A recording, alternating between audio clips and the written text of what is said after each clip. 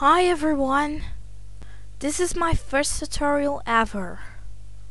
It's a tutorial about how to delete the OneTrueMedia beginning at your OneTrueMedia videos.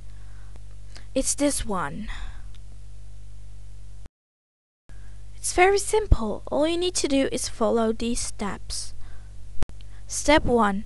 Go to www.dvdvideosoft.com and download the newest version of the YouTube downloader.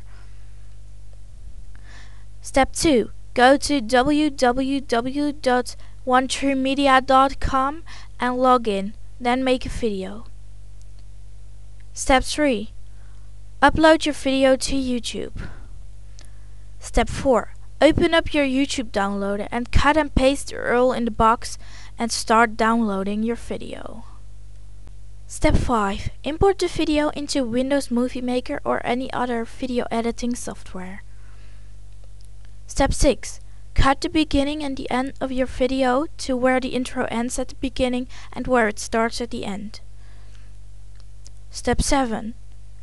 Save or render your video. Step 8. Last step. Upload your new file to YouTube. Now it's gone. I told you, it's easy.